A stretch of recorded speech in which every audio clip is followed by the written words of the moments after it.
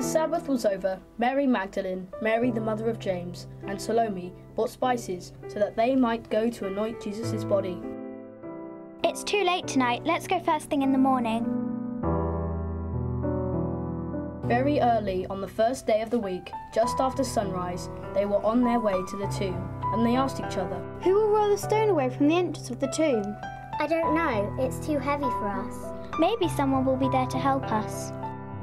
But when they looked up, they saw that the stone, which was very large, had been rolled away. As they entered the tomb, they saw a young man dressed in a white robe sitting on the right side, and they were alarmed. Don't be alarmed. You are looking for Jesus the Nazarene, who was crucified. He has risen. He is not here. See the place where they laid him. But go, tell his disciples and Peter. He is going ahead of you into Galilee. There you will see him, just as he told you.